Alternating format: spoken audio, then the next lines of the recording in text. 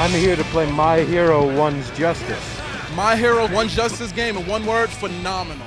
It blew my mind. It's 10 out of 10, man. Honestly, it's just like the manga and the anime. It was amazing. I thought it was awesome. I loved it so much. I might get back in line to play again. In my opinion, it's the top game for 2018. It isn't even out yet, but this demo has just been the most fun I've played this entire whole event. I thought it was awesome. It looked just like the anime, and it was so fun. You see the bams, you see the booms. It's like stripped right out of a comic book. Plus, the fun part about it is like you can run on walls, and like there are air combos that can lead into the quirks. It's just amazing. It's fun. I'm not really one for like arena fighting games, but this one really got me here. There are so many characters that you can play so far in this demo, and they all have custom and unique combos.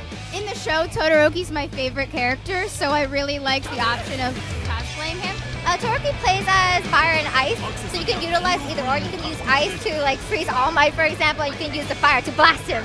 When you play as Todoroki, you can just throw up an ice wall.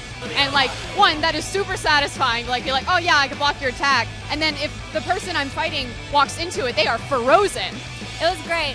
My husband was in it, Bakugo. Yeah, the worst villain. I love him. There's a character for everyone. Get it on October 26th.